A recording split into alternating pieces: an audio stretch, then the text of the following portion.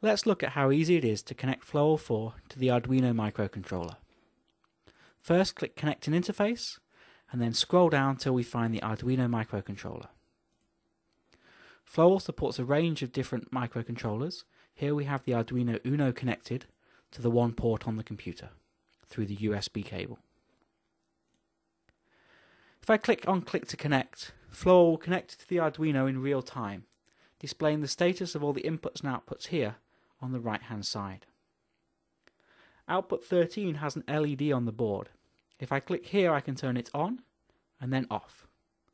Let's rename that so we can use it a little easier in our flowchart. I can build a program simply by dragging and dropping the flowchart symbols onto the page and filling them in using the prompt box at the bottom. Let's make a very simple program to flash that LED on pin 13 on and then off. We'll use delays of 1 second in our program.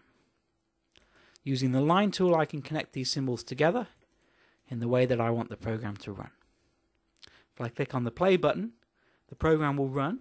We can see it operating on the screen, the effect it's having on the LED on the right hand side, but also it's controlling the Arduino itself.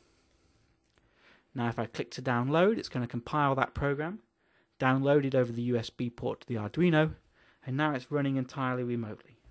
If I disconnect the USB cable, I can connect power to the board, and we hopefully should see our program run without any computer connected. We can see there the LED is flashing with a period of 1 second.